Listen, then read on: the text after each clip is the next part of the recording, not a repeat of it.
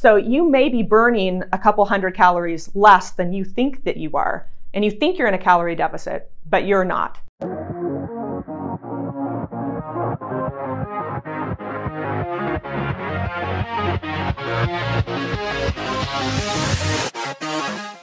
So I got a question today from someone who was hoping to lose weight, but was concerned that maybe they were dropping their calories too low and that might cause them to actually hold on to fat and go into something called starvation mode. Now, this whole idea of starvation mode is based on the idea that metabolism could possibly slow so much that you wouldn't be able to lose any weight and in fact would start gaining weight. And this is something that never happens. In fact, anecdotally, if I could point out something in real life, so if you've ever seen any footage of people from like foreign countries and war-torn countries who are undergoing famine, they end up being just skin and bones, right? So if there was some mechanism that would prevent that, we wouldn't see actual starvation. And you do see people starve and die. Okay, so there's that. But I think to really understand where this myth comes from, we have to understand a little bit more about metabolism itself. So there are a lot of different components of metabolism. So there's your basal metabolic rate, which is just how many calories your body needs in order to survive. So this is what your organs are going to burn, not any exercise or moving around or anything like that.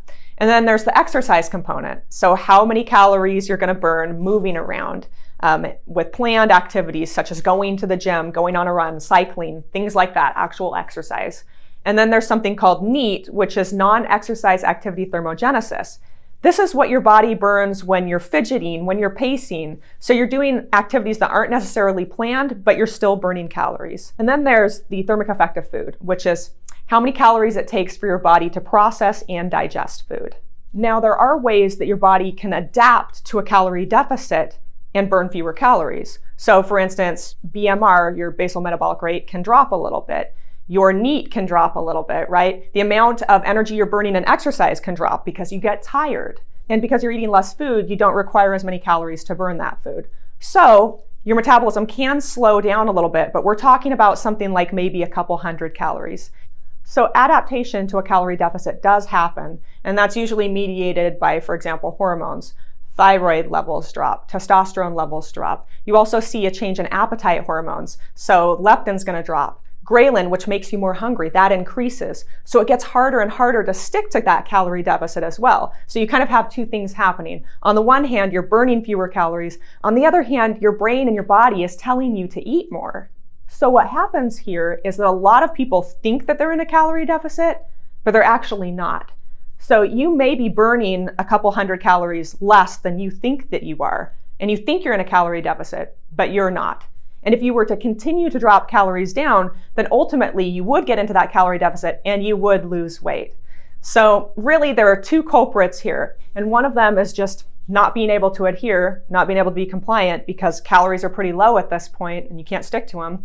And the other thing is usually that NEAT will drop. So NEAT isn't something that you really think about. It's just how much energy you're expending walking around and maybe pacing, stuff like that. And so you aren't trying to reduce that. It's just that when you get really tired and fatigued, you move around less. You might find yourself leaning on things. Instead of going for that walk late at night, instead you decide to go to bed early. So you end up burning fewer calories and then you have the hard time sticking to them. So what's a person to do in this scenario who really wants to lose weight, but they can't seem to stick to the calories and they can't seem to lose that weight? Well, maybe you shouldn't be trying to cut as hard.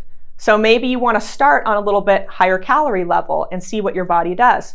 I've seen plenty of people who can't seem to lose weight on something like 1,400 or 1,500 calories. One, because they can't stick to them. Two, they're so lethargic, they're not burning as many calories. When we bring those calories up to a more realistic and achievable level for them, maybe something like 1,700 or 1,800 calories, they're able to actually eat that amount of food and they have more energy. So they're going to the gym, they're killing it in their workouts, they're burning all this energy, they're still able to go on those walks at night.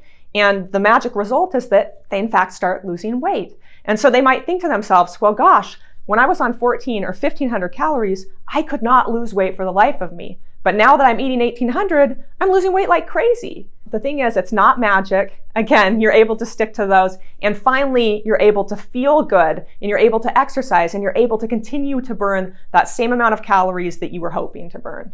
So for those of you guys out there who are hoping to lose weight in a really quick manner, that just might not be realistic for you. It might not be the best idea.